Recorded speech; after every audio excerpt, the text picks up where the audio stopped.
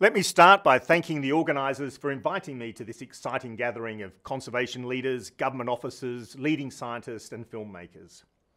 I'm very sorry that I can't join you in person today, but I do hope to make it to Jackson Hole another time. Today, all wildcats, large or small, are facing various threats to their survival, almost entirely due to what we humans are doing. The populations of wildcats are declining at a disturbing rate at global level. This is because of a range of threats, including wildcats losing their habitat and their prey, conflicts with people, poaching and illegal trade. By way of example, it is estimated that tiger populations dropped by 95% in the past 100 years, and African lion populations plummeted by 40% in just 20 years. Losing big cats, the planet's most majestic predators, has impacts that go way beyond the species themselves. It degrades entire ecosystems and leaves us impoverished in so many ways that cannot be calculated. We all have a complementary role to play in raising awareness of the plight of these magnificent species, whether we are activists, conservationists, policymakers, public or political figures. And it is only by reaching across multiple constituencies and disciplines that we will succeed. While wildcats are not found in every continent, demand for these wild animals and their products does come from everywhere. This demand can take many forms, including for decoration, fashion, medicine, pets, and trophy hunting. Almost every part of a tiger has a market somewhere, often in hard-to-find illicit markets. CITES is a legally binding intergovernmental agreement amongst 183 parties, which was adopted on the other side of this great country, in Washington, DC, back in 1973. The United States was the first party to sign up, and it has been a great supporter ever since. The convention was agreed to ensure that international trade in wildlife does not threaten the survival of the species in the wild. And in some cases, it bans commercial international trade. In others, it strictly regulates such trade to be sure it is legal, sustainable, and traceable. All wild cats have been included in the CITES appendices since 1977, meaning they come under the CITES trade control regime to ensure that international legal trade does not threaten their survival.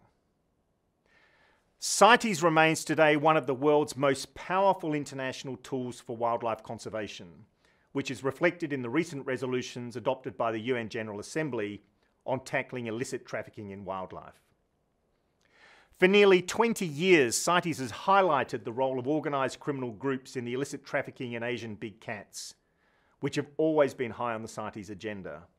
And the fight against all forms of illegal wildlife trade has reached new heights over the past 7 years, including through the creation of the International Consortium on Combating Wildlife Crime, known by its acronym IQIC, back in 2010. And this is a consortium of the CITES Secretariat, Interpol, the UN Office of Drugs and Crime, the World Customs Organization, and the World Bank, established to provide coordinated support to countries in the fight against illegal wildlife trade, including cat species.